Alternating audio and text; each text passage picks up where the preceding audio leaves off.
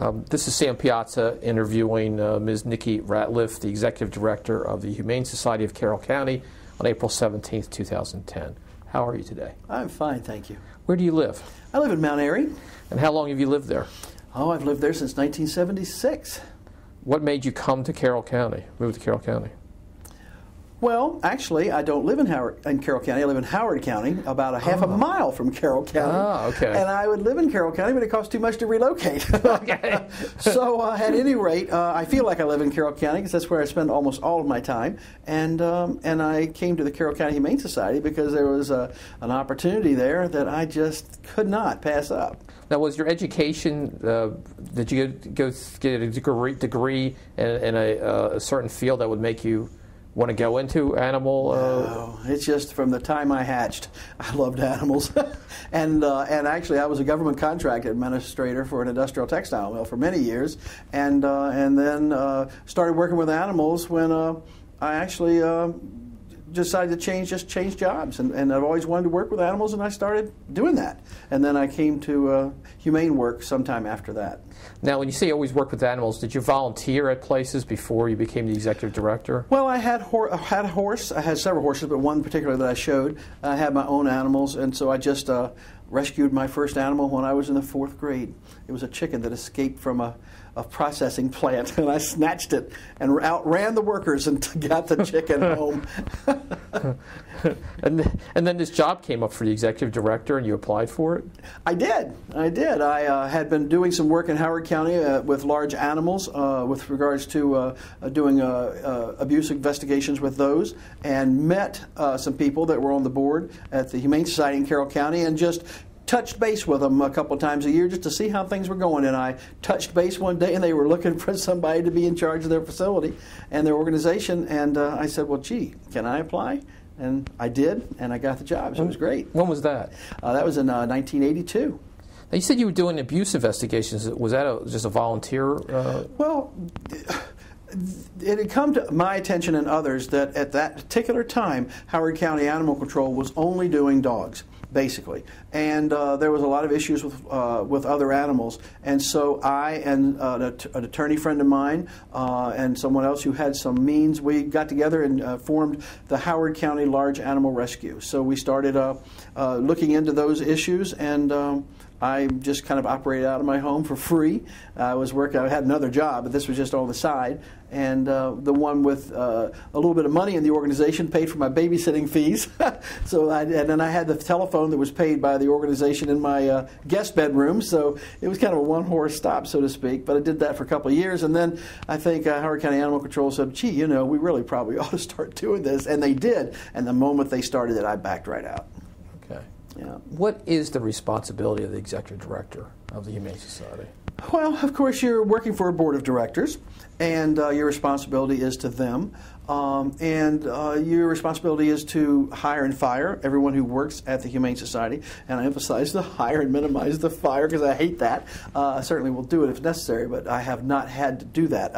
I think my claim to fame has been picking out good people through the years, and of course the executive director gets all the accolades. Oh, way to go! It's such a great place, and you do such good work. Well, the bottom line is I don't do the work. I pick the people that can do the work, and they're terrific people. And what is the Humane Society? Because I'm sure that the public may not understand exactly what it is. Well, Humane Societies historically were groups of citizens that got together and then incorporated so they would not have to pay taxes on things that they would buy, dog food and supplies. And their whole mission was to make the lives of animals better, to have a place to put animals if they didn't have homes, have a animals so that if they could come and find them, and have a place for people to come and find animals if they wanted to adopt them. And then, of course, on the aside, a lot of humane organizations, especially in the older days, used to do cruelty investigations, neglect investigations, and check into things like that. We do that continually here in Carroll County because we have a memorandum of understanding with the county government to run their animal care and control program. So we do continue to investigate abuse situations, whereas some little humane societies who don't have that relationship anymore, they may choose not to from liability standpoint, insurance standpoints, and things have gotten so much more sophisticated than the old days when you would go out. So, it's better off now leaving it to people that have the means. And I want to get to those various purposes in a minute. What is generally the mission of the Humane Society? Well, the mission of the Humane Society is to educate the public on the needs of the animals that they have, to educate the public on the reasons why animals should have shade, shelter, protection from the weather, to house the abused and abandoned, to generally make the lives of animals better, and to assist the citizens, with their issues with animals. How are you funded?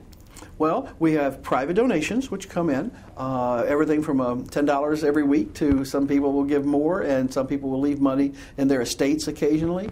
But the bulk of the money is through the county government, because the bulk of what we do is the same thing they would do if they were running an animal care and control facility themselves. How big of a staff do you have? There are 12 of us that are full-time and 2 part-time. And it's a very small staff compared to other jurisdictions handling basically the same type of work. Do you also have an active volunteer staff? We have some, but it's been my experience that while volunteers are absolutely wonderful, then they are absolutely the icing on the cake. If you have your entire program, especially for an animal care and control program where there are expectations that need to be met, you can't rely on volunteers. So you have to have a staff that's capable of handling the day-to-day. And then the volunteers just help my staff immeasurably. Where are you located? We're off of Littlestown Pike, about 4 miles outside of Westminster, 2517 Littlestown Pike, before you get to Union Mills, after you pass the airport. And you have a website. It's just, we do have a website. If you can give us your website. Oh, you're really putting me on the spot here.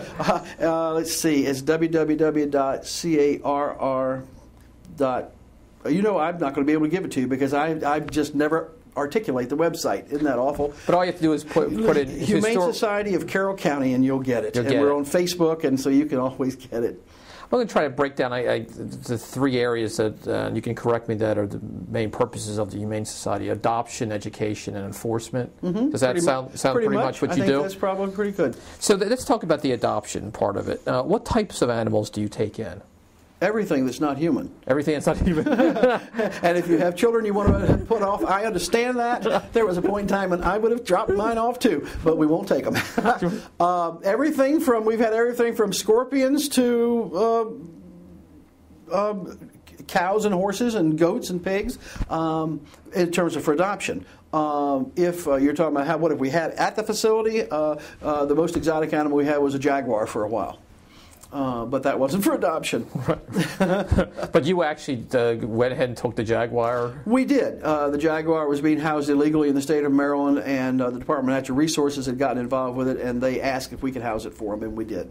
Okay. Now, had that been a wild jaguar, dog kennels would not have sufficed. But since it was a captive jaguar, it was fine in the kennel. Well, someone wants to come into the Humane Society and wants to adopt an animal. Mm-hmm. Walk me through the process of how that works. Well, you would come into the Humane Society, and now with the website, you would be able to go and see what was available for adoption, which is nice. And then you would come to the Humane Society and ask to see the animal. We have a bulletin board that gives you the parameters for adoption and the prices involved with adoption. And then you go back and meet with the animal and come back out and talk with the staff. Because we want to make sure that you are sure of the animal that you're adopting and what is best for you. Because if you're a couch potato, you might not want a 6-month-old Jack Russell Terrier, So we want to make sure your expectations are going to be somewhat met. If you've got really small children, then we're probably going to discourage you from taking the 3-year-old Rottweiler in the back, just because we think he's friendly, we think he's nice, but we don't have kids to test them on, and children are not predictable in the way they're going to behave around animals. So you're better off getting animals that are probably the best bet, so to speak. And if we really and truly think that it's not a good match and that for whatever reason it isn't going to work out, certainly we have the right of refusal, just because they're our animals. But we don't normally do that. Normally people are very appreciative when we try and guide them through the system. Once you've decided that you want the animal, and if you own your own home, then the adoption process goes pretty quickly. If you are renting, we ask that you have landlord's approval. If you are living home with your mom and dad or someone else who owns the home, we want to make sure whoever owns that residence is giving approval, because the animals are required to be inside animals. So you can't just take them and chain them up in the backyard. So we need to have landlord approval. Are there ever concerns that someone might be wanting to have dogs for dog fighting purposes or that type of thing? No, because there's so many free dogs out there for that. They probably wouldn't come and try to adopt one from us. And it is a law in Carroll County that all animals adopted from the Humane Society have to be spayed and neutered. Failure to do so could result in fines up to $500 and 30 days in jail. So, and the idea, of course, is taxpayers don't want to keep paying for more and more animals being housed, and people who love animals don't want to see more and more homeless animals, and so it works really well. So, if somebody wanted to fight dogs, they wouldn't come in and adopt a dog from us. How many animals do you adopt out every year? Last year we adopted out 1,256, I think. And that also includes animals that have gone to specific rescue groups. Like if we get in a ton of guinea pigs, all of a sudden, well, guinea pig rescue is right there to help us out, or rabbit rescue, or lab rescue, or German shepherd rescue. We do not call the rescues automatically because they are so full. And we can adopt because of our web presence and because of the email we send out to all the county computers every day alerting of the animals for adoption. They in turn send that out to their friends on their list. So we adopt out pretty heavily and are even able to help out the Adams County Humane Society on occasion with their dogs. Sometimes they'll get so full they have to euthanize for space. And at the same time, maybe all of a sudden we're down to like 3 or 4 dogs. And so we serve the community by having more dogs available for the community to adopt, so they don't have to travel. And we help Adams County, and they're real close, so that they don't have to kill animals because they don't have any space. So we kind of work with them on that. And other than your website, you also have critter chatter that you do on a weekly basis. We have Pet of the Week, Best Pals that we do on a weekly basis, and Critter Chatter was just a show that we had that has been discontinued now, only because I've just ran out of things to have shows about. After several, 3 or 4 years, you tend to run out of topics. Now, when you sit down and talk to potential adoptees of an animal, do you counsel them as to the fact this is not you're not adopting a toy, this is a lifelong commitment type of thing? Or what do you talk to them about? Well, I, of course, don't do that. My staff does. Your staff, and, yes. And they do discuss those things with them. They just discuss life in general, their lives, what's going on, what their expectations are, and the animal that they're adopting, and make sure that it's a good match. So they do talk about those things. We give out an adoption packet with each animal that has information about housebreaking and training, and we give out actually a DVD video about interesting aspects of animals and how to work with them and problems to be solved. So they leave with a lot of information and a lot of things to be able to make that adoption successful. Are you available for follow-up phone calls from new adoptees? Oh yeah, if anybody needs to call us about anything, we're always available for that. Do you suspend adoption around the Christmas holidays? They used to do that in the old days, but people have evolved. Citizens have evolved. Their awareness has evolved, and people pretty much now are pretty responsible when they come. So we don't see animals being returned after Christmas. We kind of gradually went from not adopting anything 2 weeks before Christmas to not adopting anything under 9 months before Christmas to now we just adopt. So we found out that we don't get returns any more than any other time. And we encourage people to return an animal to us if it doesn't work out. The last thing we want is for not to have a happy situation. And when people, sometimes they might want to feel bad bringing it back, but they should never feel bad because this is something... I would bring an animal back if it didn't work out, if I'd given it my best shot. And everybody's best shot is dependent on their time frame and their availability to that animal. And I understand that. But when somebody brings an animal back to us and fills out a questionnaire, we know so much more about the animal then than we did before, and that will help us rehome it in an even better situation. So, well, let me ask you this: they may be concerned that you won't adopt an animal out to them in the future. Is that no? That's not no. The two have nothing to do with one another. Not at all. Nothing at all. Now, Easter just happened. Did you have a number of people turning in little ducklings to you after Easter? Some of the pet stores and places around, they sell these animals at Easter, and I wish they wouldn't. And yes, we do get them. People decide, wow, that wasn't a real cool thing to do. And but we don't get them in droves. You know, a lot of times we feel like we're in the middle of a MasterCard commercial at work because we have all these rabbits. And of course, you know, rabbits don't make ideal pets. For certain people, they do. And that's the whole deal with animals. I mean, you know, you see things like you see a cockatoo and you see it talking to somebody and you think, oh, my God, that's a wonderful animal. Wouldn't I love to have that? No, you probably really wouldn't, because they are extremely needy. They are flock animals, and so they want to be with you constantly. And I mean constantly. I don't mean an hour a day. I mean in your face every minute you're home. And if you don't them, they start and pulling out things. So you have a bird that looks like it's ready for the oven. I mean, you know, it's just ridiculous. And then upset about it, and then nobody wants it because it's ugly, and now it's into a habitual picking out its feathers and stuff, and so it's a nightmare. Big birds should not be pets. That being said, there are a few people around that were willing to dedicate their lives, my sister being one of them, to a bird, and it's got all its feathers and it's happy, but you know, she is really restrained from things, and you know, it's not a great situation. So anyway, so people need to know what they're getting into.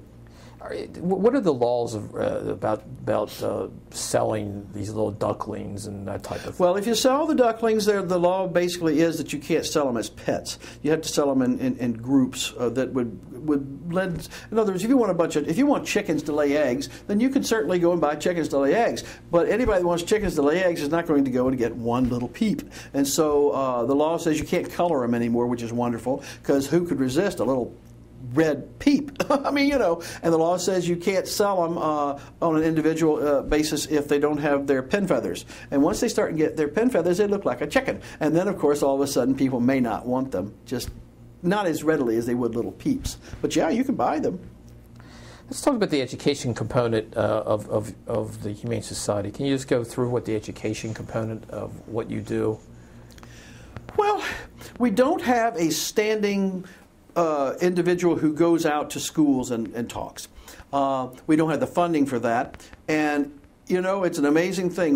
We had some part-time people that were doing it, but what happens was your part-time person would have all these schools booked in, and then they would quit. And ta-da, that meant I had to make those appointments. And that's just about an impossible situation. It's very difficult to have a full-time education component. So we focus if you watch Pet of the Week, there's usually something people are telling you at that point about the pets. We're there on telephone to talk and counsel to people. I do still go out and make appearances at clubs and neighborhood associations and things myself. But, you know, in terms of an ongoing situation, we really don't have one. Just don't have the funding for it. And like I said, even if you've got a volunteer, that's fine. But then you have all these expectations when they book all these different events, and then for whatever reason they get sick or they quit or disappear, and there you are. So it's kind of tough. Now the enforcement part of it, and that probably ties up a great deal of your time. It does, but the enforcement part of it is also the education part of it, because I don't expect my officers to go out and just go, gee, you don't have this, this, and this, here's a citation, goodbye. They need to be able to talk to people, and most people are amenable to that. Education is first and foremost in our thought process. So when the officers get out there and the animal doesn't have the proper food, shelter, water, or whatever, then you want to talk to the individuals. You want to let them know about the law. You want to let them know why the law is in existence. You want to ask them to correct the situation. End of story. They don't want to do it. They will not do it. They do it again next year. Then the enforcement comes in. So that education is not only through the front office staff, myself, but the officers are doing that too. How many enforcement officers do you have? I have 3 that are in the field all the time. That's if everybody's well and everybody's here and everybody's employed and so forth. And then I have a chief officer that's in-house most of the time, fielding questions from the public, doing things inside the organization, reading over the other officers' reports, correcting them, sending them back or not. He's just there for a whole lot of reasons, and then he's also on special assignment for special cases that when officers need help, maybe they need more expertise. He's there available to them too. So just walk me through, what exactly do the enforcement officers do, and the public has a problem with their neighbor's dog barking all the time. Is that something they call you about? Mm-hmm. Oh yeah. And the law basically says that people can't be deprived of their use and enjoyment of their properties. But that being said, there are what would a reasonable person be expected to tolerate? I mean, nobody says you have to have barkless dogs. So just because the dog barks for 5 minutes at 2 o'clock in the morning, doesn't really rise to the occasion of being a nuisance. If it barks at 5 o'clock and 3:15 and 12 o'clock and it's keeping you up all night, then that's a whole other story. And it doesn't just say at night. The law implies this 24 hours a day, because some people do work at night, and so they sleep during the day. Some people are not well, or some people just don't want to have to deal with dogs. So we get people call us, and then the front office staff, our dispatchers, they're our front office staff, they field the call. If the people have never called before, we've never had complaints before, then they will initiate a letter out to the individual who owns the dog. See what you can do about it. After that, if we get more complaints, then that will be an officer will respond. And then he'll go out and take the appropriate action, talk to the individual. Well, a lot of times when the officer shows up, then the individual goes, oh, well, I guess this is a little more serious than I thought, you know. And then sometimes they'll take corrective actions. But unfortunately, today, people are not always good neighbors.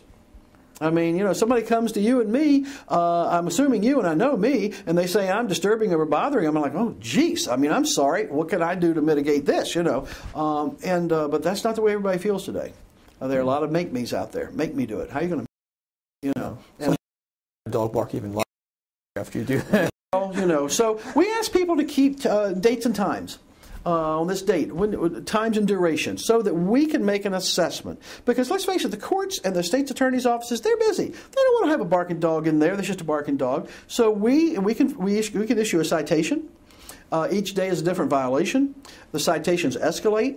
You can pay it if you want to, because it's a civil citation. If you choose not to pay it, then in Carroll County, any infraction of the animal code is then a statement of charges is issued, and that barking dog civil citation turns into a full-blown criminal case. So if your barking dog is so important to you that you want to have a criminal record as opposed to taking care of the situation, well, wow, you know, I can't believe that. But that's the avenue for a barking dog. Explain the leash laws. There are no leash laws. I can explain that real quick. There's no leash laws in Carroll County. The law in Carroll County says that your dog has to be under restraint at all times. And if your dog is in your yard, it is not coming outside of your yard. And if you've chosen to have a margarita in Tijuana and you're not even in the state, as long as your dog is in your yard, it's under restraint. Now, when the dog leaves your property, it had better go with you, because it has to be under the control of a responsible person and obedient to that person's commands. So it has to be under effective control. So if you're walking your dog on a flexi leash and the dog races out on its 16-foot leash and knocks somebody down or knocks them off their bicycle or jumps up on them, it's on a leash and it is not under effective control. If your dog is out there walking with you off leash and somebody's coming on a skateboard past you and your dog's away from you and you say, come here, heel. That dog comes back and it heels, it is under effective control. So, no leash law, but you have to have it under effective control. And I'm sure you get a lot of complaints about dogs defecating on other people's properties. Yep, and that's illegal. After an individual has asked them to pick it up. Prior to that, it is not. So you have to say to somebody, you know, Joe, I really like your dog, but I'm really tired of stepping in his poo in my yard. And if at that point he doesn't pick it up, then he's in violation of the law. By the same token, Joe's got a big dog, big poo in your yard. You always see Joe's dog running loose, but you didn't see him deposit the poo in your yard, then we're not doing DNA tests on this stuff. So you're going to have to know if that was the dog. You can't just complain. And that's a problem with cats. Mrs. Smith's cat's always loose. Well, was Mrs. Smith's cat really the one in your flower bed? You know, that type of thing. So people have to be able to, this is serious when you have laws against things. And people, you know, and then we always ask people to practice the good neighbor policy. Speak to your neighbors before you call us. Now, yeah, they're going to be mad when you call us, but they're going to be madder if you call us and they didn't ask them to do something first. And you do accept anonymous phone calls. We do on cruelty, absolutely, but on dogs running loose, no, not going to take anonymous phone calls. That's just too easy to do that. You know, unaccountable, just make a complaint on your neighbor. He was out there last night working on his car till late, so I'll just get him, you know. We're not going to do that. And those are, and the names of the people complaining are available. Upon written request to my office, you can find out who complained on you. It's not an anonymous situation. What animals have to be licensed? Dogs. Only dogs? Only dogs. Now, dogs have to be licensed, and in order to be licensed, they have to have a current rabies shot. Dogs, cats, and ferrets have to have a current rabies shot under state law. And then the state law says dogs must be licensed, and it has each county enforcing that portion of the state law. So you enforce that in Carroll County? That's right. Mm-hmm. And they have to be licensed on an annual basis? That's correct. Mm-hmm. And do you sell the licenses, or we are responsible for the licensing program as part of our MOU with the county. We have a licensing outlet in like 30 places in the county. You don't have to drive any distance at all to get a license. Every town office sells them. Almost every veterinary hospital sells them. Several small stores sell them, like Eagle Jewelers in Mount Airy, although I understand he's going out of business, so we'll have to find somebody else. But we have different stores. So the idea was to make it really accessible to the public so that they didn't have to go too far. And some places are open in the evening. So, yeah. And so we distribute the licensings and the applications, and we pick them up, and we do the money counting, and we turn all that money back into the county government. An animal gets killed on the road. Let's take a wild animal versus domestic animals. Mm-hmm. That's something that the Humane Society... Humane Society has nothing to do with dead animals. Okay. If they're dead, they don't need controlling. So we're animal care and control. So the roads department, if it's county road, it's county roads. State roads, it's state roads. And those people, for certain, the ones in the county, I think the state as well, if they have any kind of identification in the collar or anything, they let us know. So you can inform the owners of the animal? Yeah, it's nice to have closure. It's nice to have closure. I can't guarantee you that they're all doing that, but I think they are. I think they're pretty good about that. Is there a problem in Carroll County of dog fighting or cockfighting, that type of thing? Well, in the old days when I first came here, there was some cockfighting. I haven't heard anything about that recently. People are just generally so enlightened today that if there's something like that going on, you hear about it pretty quick, and we will take that anonymously. The dog fighting. I don't think there are any organized dogfighting rings in Carroll County. Are there young men, and hopefully not women, I hope they got better sense than that, but are there young men with pit bulls that face off periodically? Oh, probably, but not any major dogfighting rings. But that would be something that your officers would enforce? Absolutely. That's a felony statute in the state of Maryland. Dogfighting, being at a dogfight, having anything to do with a dogfight. You'll get tied up in the legal system real quick. And do your officers have? Can they arrest individuals? Technically, they can, but we don't. Okay. Technically, they can, but we don't. If we need somebody arrested, we would contact local police. But the state law gives us the authority to arrest. We just don't exercise that. I'm assuming your officers do testify in court. They do. Absolutely. And there have been situations, I believe, in Carroll County where I thought there was a famous situation of a pig on someone's property who was getting out and bothering other people, that type of thing. Your officers would. Well, any enforcement for any of the laws about animal restraint, pigs, horses, cows. The county law requires that animals that are fenced, like livestock, that the fencing be appropriate to the animal that is fenced, what is normally considered appropriate, and that it be well maintained. So yes, any animal that's loose off the owner's property is an enforcement issue for our officers, with the exception of cats. There is no law about cats wandering and being loose. If cats are destroying property, attacking people, things like that, there are laws. But in terms of just strolling across your lawn, no, there's no laws. Well, there's a major problem with feral cats. Well, there is a major problem depending on who you're talking to. Some people don't think it's a major problem at all, and some people do. So they do congregate. There's a trap, neuter, release ideology that's out there now. I tend to sort of agree with it. It's kind of like if you trap out anything, wild animals or feral cats, which are semi-wild, they will fill back the niche. It's not like you're going to get rid of them altogether. But there are only so many that a particular area will support. And so if you trap, neuter, and release them, they've got the area filled. If you trap and just take them away, the area gets refilled, and they keep bringing in intact animals that keep reproducing. So from solving a situation, the trap, neuter, release seems to really resolve a lot of that turnover, the fighting of the animals, the yelling and screaming at night of the animals, and then certainly the reproduction and kitten problem. What is the Humane Society's involvement in feral cat issues? We have no involvement in feral cat issues. If people trap cats and bring them to us, and they have an ear tip, which they used to notch the ears. which I guess was really cool. But you can't ask the cat, how'd that ear get notched, bud? Was that just a tough night on the town, or did somebody do that particularly? And now what they do is they do a flat top on the ear, and that makes it really nice because that's very identifiable and lets you know that that's a neutered animal from a colony. And we know basically the people that are doing have the colonies, so we can contact them. And a lot of times people will trap those cats, not so much because they're doing any damage, but because they just are worried about them. They've just seen them. They hadn't seen them before. And so they'll trap them. So, and if they are doing damage, if there is an issue, then usually the people that have the colonies working, they can talk to the people and see what's going on. And if it really is a problem, well, then maybe that's not the place a colony should be located. Is there a danger? Did they endanger the domestic cats? I mean, there's cat leukemia and that type of thing out there. You know, you and I could get struck by lightning while we're having this conversation. So could they possibly ever, in any circumstances? Of course they could. But the raccoons out there can give the raccoons have dog and cat distemper. So they're endangering your animals more than anything else, and we certainly don't want to eliminate all the raccoons. All of your neighbors' unvaccinated pets are endangering your animals more than probably the feral cats are. Feral cats don't usually get near people, so they're not apt to bite or scratch your kids.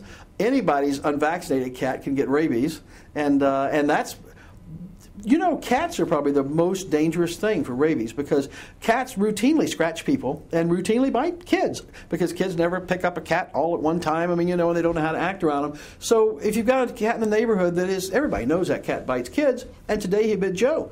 And everybody knows, well, Joe, what'd you touch the cat for? The cat bites kids. And then 10 minutes later, the cat gets hit by a car and gets squished. And then the parents go out and they bury the cat. But this time, that unvaccinated cat bit Joe because that cat had rabies. And everybody just thinks it's the same old cat. And then little Joe not getting any treatments, and guess what? So, people's domestic cats that are very friendly, that are unvaccinated, which is probably half the cats out there, that's the danger, not the feral cat. Humane Society get involved in wild animals at all? We do. If you're eating dinner and a raccoon falls down the chimney and gets in your living room and disturbs you a little bit, you can call us. If you wake up in the middle of the night with a bat in your bedroom, we'll be there. We'll contact you first, talk to you about the bat, how you feel about that bat, and if you feel like you might want to release it. If you think it has been in the house with anybody, it's been sleeping. If you think there is any chance in this world that bat could have been with a sleeping person or a little toddler or a small child, then it needs to be tested for rabies because you cannot see a bat bite.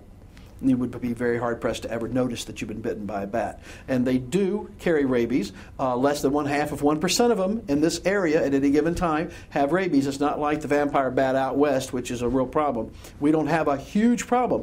But if you've been bitten, there's an issue. So we want to ascertain the situation.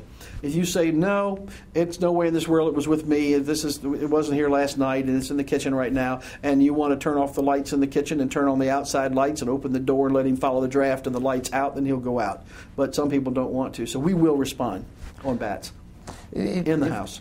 In the house, because there's general knowledge that bats are protected by federal law. So you're not supposed if they get in your attic, for example, you just can't go ahead and kill them.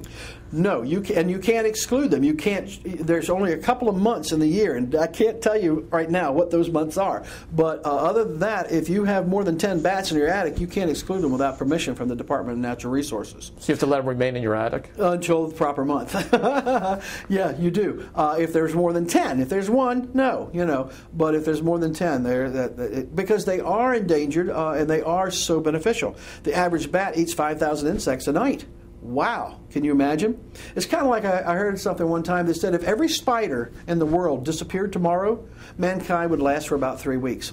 That's how many insects they eat, which would eat all of our food if they weren't out there. And if it's not our food, it would be the food that the animals we eat. So it just filters down. So everybody thinks, oh, well, it's no big deal. It's just this. There are over 1,000 spiders in an uncultivated acre of ground. Makes you want to go for a walk in the woods, doesn't it? Or just get friendly with a lot of bats. Yeah, I know. But if someone had a skunk in their backyard, you wouldn't come out to get rid of that. No, if they had a skunk stumbling around the backyard, we would. Because it may be rabid. It may be rabid. But just a skunk walking around. People say, oh, I just saw a raccoon in my backyard in the middle of the day. There must be something bad. And they get that information from a lot of strange places. You get it from people that should know better. Every Walt Disney film you've ever watched in your life has a raccoon in it. It was not shot at midnight. They do come out. I watch fox and raccoons out at the Humane Society out in the fields all the time. Being out's not an issue. Being out and stumbling around, being out and approaching you, being out and chasing your dog, those are things that are an issue. Now, then we would need a phone call. Because most animals avoid human beings. Well, yeah. Yeah, although they've gotten pretty used to us because we feed them in the backyard, because they raid our trash cans now that all smell, Used to be, if you wanted to catch a fox, you had to dip the trap, you had to wear things on your boots so they wouldn't smell your feet, you had to have special gloves, and no could smell any people. Now, you take a box trap out, you get it from the Humane Society, it's had 18 cats in it before that time, you throw in a piece of Kentucky Fried Chicken and you catch a fox because they're used to us. So, are they as afraid as they used to be? No. But do they come up and say hi? They shouldn't. Over the last couple of years, there's been all these instances of bear and that type of animal coming into areas they've never been into before. Oh, yeah. Do we have that problem in Carroll County? We do. We have bears in Carroll County almost every year. Shaladon Golf Course a couple of years had one that was visiting there for a while. We had one down on Littlestown Pike for a while. We get them every year. Usually they're males. Usually they're probably 2 years old. They generally would weigh 250 pounds or so, and Mom has kicked them out. They're like, well, where should I go now? And they just follow the streams and the berries and come down, and they go back. And they generally are not a threat to anybody. It's against the law to shoot them. These are black bears. They're black. Oh, yes. We have no grizzlies. We have black bears. And black bears, they're generally pretty cool. They're not generally going to bother you, How about lynxes, or not jaguars, but we have in bobcats. that family, bobcats? We have bobcats, and they're protected also. You can't shoot bobcats. That being said, any wild animal that's attacking you, that's another story. But just because they're there, you can't. And any mountain lion, if you will, that is that brownish gray in color, you can't shoot that either. Now, if you have a black one or one with big stripes that's normally called the tiger, I don't know. But and occasionally, I had a lady come in one time to the Humane Society. She called me. She said, I have a picture of an animal, and I don't know what it was. We saw it on the side of the road. Can you tell me what it is? I said, well, I don't know, but I'd love to see your picture. She comes in. She gives you the picture, and I'm like, oh, my God. I said, when did you take the picture? She said, last fall. I said, and you waited until now to bring this in because... She wanted to finish the roll. You know how people are. And I'm like, oh, but geez. She said, well, what is it? I said, it's an orangutan. And I'm like, not only was it an orangutan, it was a pretty big orangutan. And we didn't get any calls on it. I don't know why it was where it was. It was over in New Windsor on a dirt road while they were just driving around. They saw it. So whether it fell off of a little truck or something that had something to do with a circus, or whether somebody had one illegally, I don't know whatever happened to it. We never got a call on it, but that's exactly what it was, and there was no mistaking it. Well, that leads me to ask the question about this whole idea about people having exotic animals for pets as if they're trophies. What is your opinion about that? Well, we all have an ego, every one of us. The clothes we wear, don't I look like an egomaniac? No.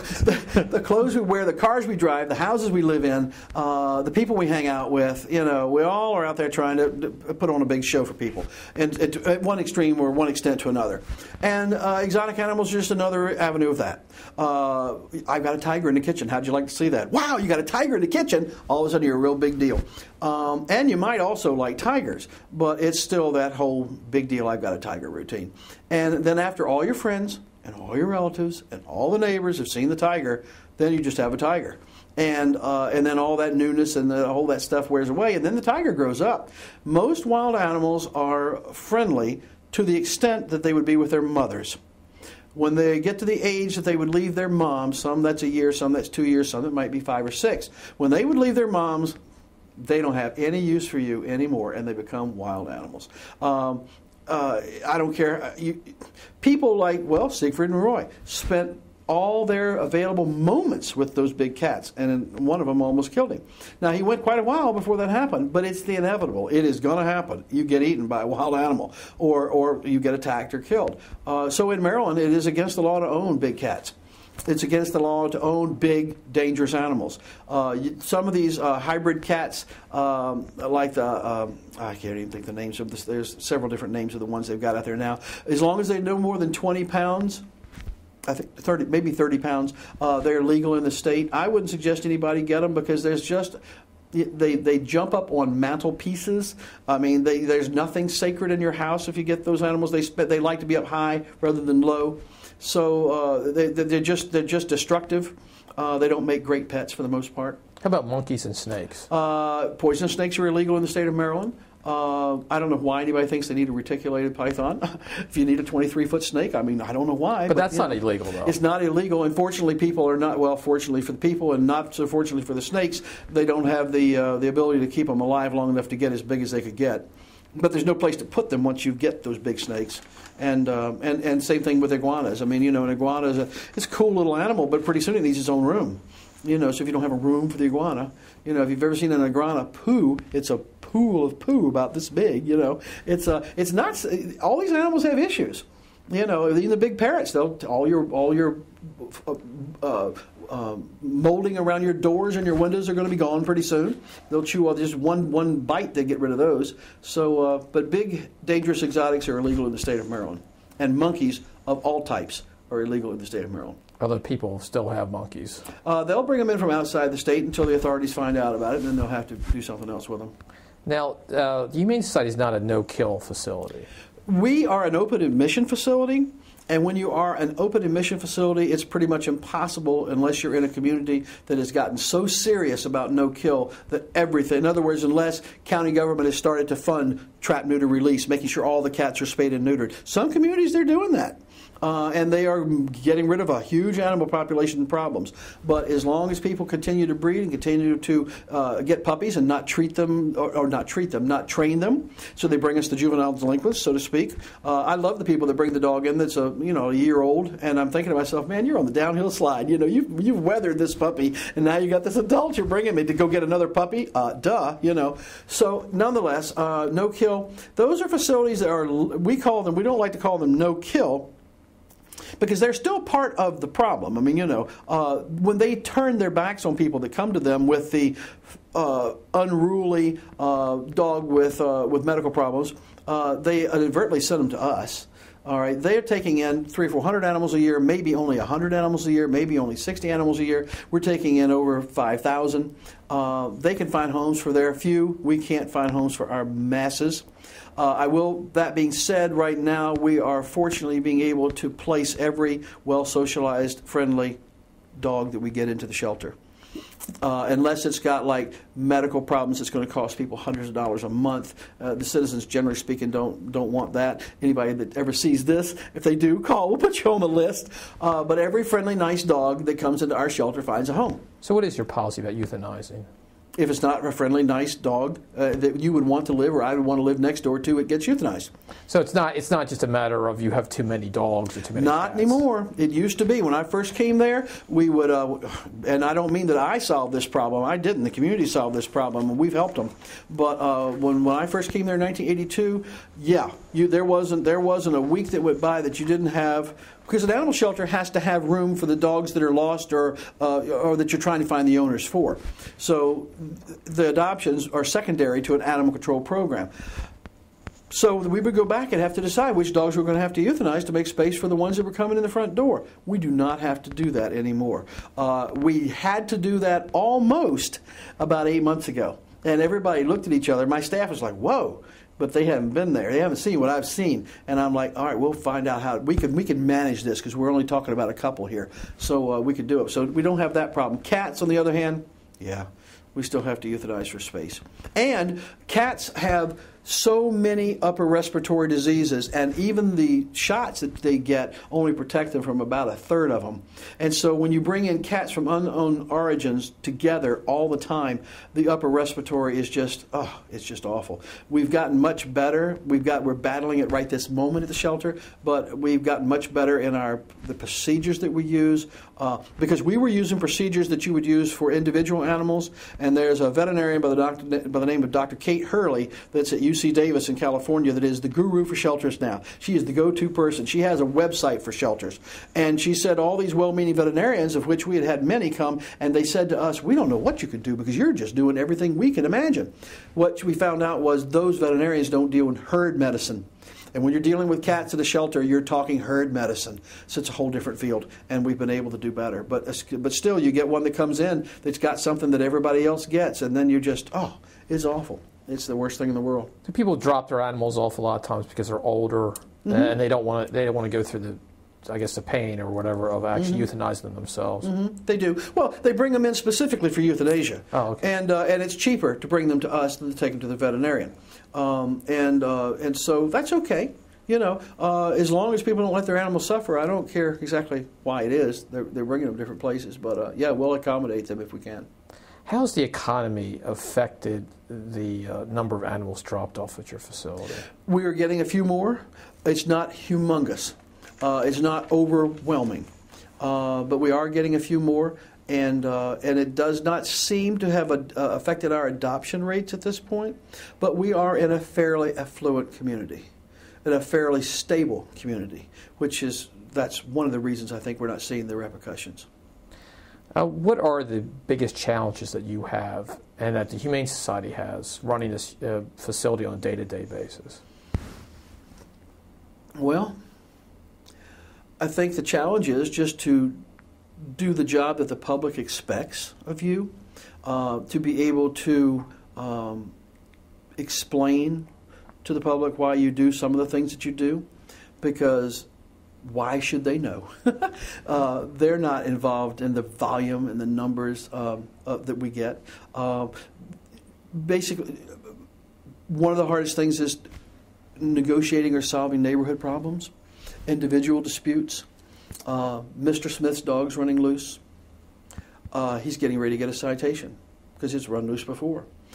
Mrs. Jones has a rose garden, and the dog's been digging them up. She's got prize roses, and she loves them. And now she knows that you're going to give Mr. Smith a $50 fine. She's real unhappy because she thinks this dog is just a nuisance, and $50, what the heck is that? And Mr. Smith's really ticked off because, goodness, they're just roses, for heaven's sakes. I'll buy her another bush, maybe. So you have two people now that are mad at us because we're not servicing either one the way they think they need to be serviced. So trying to walk that line. And then, God forbid, one or both of them calls the county commissioners and is angry. Well, they're politicians. Now they're upset because they've got constituents that are upset about a service that they're funding. So you've got all three of them now to balance. Then you have homeowners associations. It's just everything. It's just everything. And people don't talk to each other anymore. People aren't willing to work out their own problems. The state's attorney's office has allowed us to use their negotiators, their mediators, and we try and ask people to do that. Some will do it, some won't. Sometimes it's just a question of talking to your neighbor. I had a dog that kept tearing up my trash, and I prepared, and he was there every week, and I didn't fuss at him and yell at him because I didn't really want to make him where he wouldn't come to me, and he was a nice dog. Sure did tear up the trash. So I went down with my note one day on my stapler, and hi there, how are you? Whatever your name is, come here, come here. He came over, and I took my note, and I wrapped it around his collar, and I stapled it, and I sent it home with him. Took his note back to his owner. I don't know who you are, but this dog's tearing up my trash, and I really wish you'd keep him home. And if next Wednesday he's not at home, you might want to call Carroll County Animal Control. And I never saw the dog again. I sent him home with a note to his parents. And they responded. Would that so many people do that? Be that nice. They were very responsible. They probably didn't have an idea what he was doing. They took care of it. I hope they didn't give him away. I hope he's not chained up in the backyard and with not having a decent life. I don't know where he is, but he's not in my trash. So we ask people to do that type of thing. So it's just that balancing act. You get 10 calls at the end of the day. I don't have the funding to pay the overtime, and unless it's a vicious animal getting ready to attack somebody, I'm not spending it. Or if it's an animal that's injured that owner is unknown on the highway, something that we really got to take care of. We're on call 24-hour days for emergencies. Your emergency might not rise to the level of an emergency that I'm going to pay double time or time and a half for people to come out. If the county wants to fund me for shift work, I have no problem with having shifts of animal control officers. But my people are asleep at night. And when you call with that bat in your bedroom, they're sleeping. And they've got to come to work the next day, but they will come to your house and help you out. Or they will certainly call you on the phone and talk to you. Now, are they going to call everybody that calls us in the middle of the night? No. Are they going to call everybody that calls on Sunday when we're closed? They certainly are not. We have an answering service that does that. Will people be totally satisfied with the answering service? Maybe not. They're not my employees. They do change hands. They do have basic policies. But Carroll County government is not prepared to give the citizens a full service 24-hour-a-day animal control response team. And in my opinion, Carroll County citizens don't need it. And I see no reason for spending money, taxpayers' monies, on things that are not needed. With the continual growth of the population in Carroll County, what do you see the future of the Humane Society being? Well, I think the Humane Society will continue to grow along with the county, and that's, like I said, dependent on what they want us to do. If they're satisfied with what we're doing for the money that they're paying us, then we might need more officers, because as the community grows, you know, people don't realize, they say, well, you guys don't handle that many calls. Well, we do. But if you look at the paperwork that's involved, it's not like we're going to write a ticket and then hand that ticket off to somebody and that's the end of what we do. We got to follow up on the ticket. We got to call the citizen. We got to see what their intent is. We got to fill out a statement of charges. Then we have to, blah, blah, blah, blah, blah. There's a lot involved. An officer comes in the morning. Just two of the officers comes in the morning. He has phone calls that people have called. They're on his machine. He's got to call those people back. Of course, they're not always where they're supposed to be when we need them, and then we got to call them back some more. And then he has to look at the calls that he's got. He has to write the reports that he has. He has to go out in his truck that he answers the calls for the day.